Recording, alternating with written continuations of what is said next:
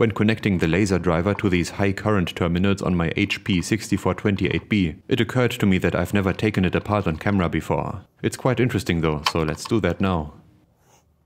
I bought it as sort of a kit back in April 2015, when they used to make good quality products. The previous owner was a real high power enthusiast, and of course I bought a few more things. Before losing interest, he had freshly repainted the enclosure and removed all the disintegrated cables. That must have been so necessary after 37 years. This year is its 40th birthday, and I'm not exaggerating when saying that it is still pretty and useful, although maybe a bit overweight. The weight is there for two very good reasons. A huge inductor in series with the output, and an even huger mains transformer, of course.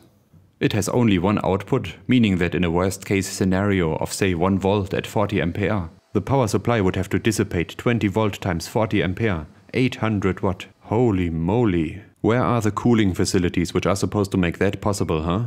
Well, that's what makes it interesting.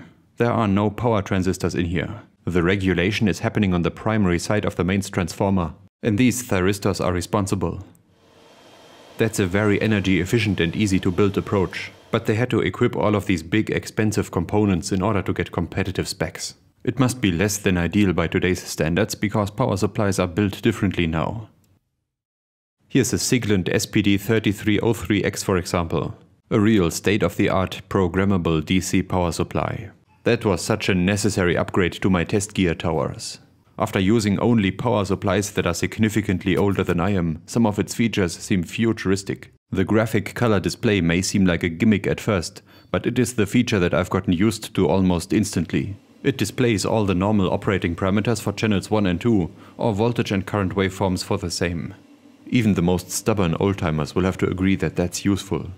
They often say that changing values are illustrated by an analog meter much more understandably than by a digital readout. But in that regard, the SIGLENT's waveform display is second to none. I only hope that in a future firmware update they'll make it possible to adjust units per division. That would make it even better. There's also a timer function that allows you to make up to 5 adjustments after any number of seconds. That's useful for all kinds of automation or as a general purpose safety shutdown. But again, I have a few suggestions for future firmware updates. The list should be longer, the resolution in time should be finer, and there should be an option for cycling. That way we could program low-frequency waveforms, which would be truly amazing. It would also be useful if we could influence all 3 channels from the same timer. That way we could do power supply sequencing, which is necessary for many advanced chips like FPGAs. Some of these niche features are available in the PC software. And even if not, there's a LabVIEW driver that allows you to incorporate the SIGLENT power supply in complex software projects. But that's still exotic. What about the normal everyday applications? Well, it's precise, powerful, and quiet when it can be.